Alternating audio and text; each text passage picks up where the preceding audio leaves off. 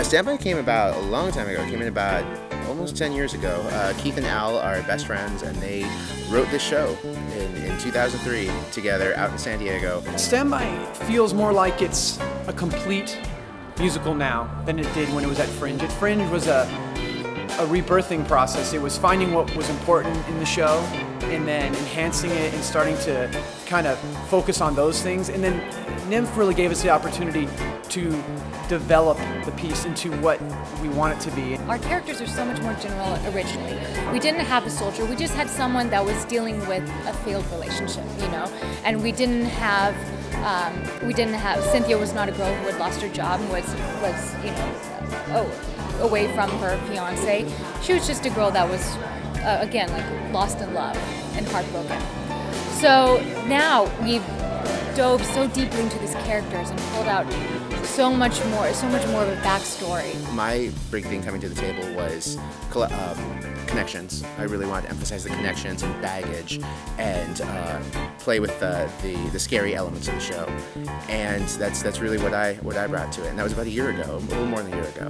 Everything's been rewritten 100 times.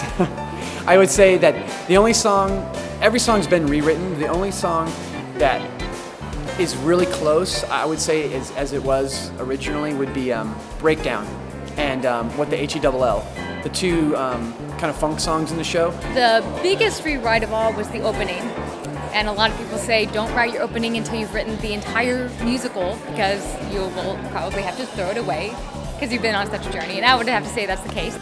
We've been really lucky as a production to work with two really supportive units. We had Fringe last year, and they were right behind us the whole way. We got encores, they extended us, it was great. NYMF really took us under its wing. They have a project called Next Link, where they pick 10 shows that they just work with.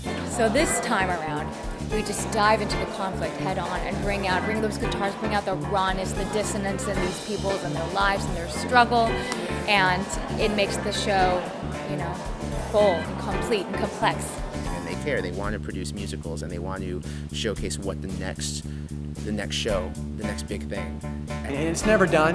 It's always a work in progress, but I think that's the big thing. We have the orchestrations, we've got the drama, we've got the story, we've got the continuity.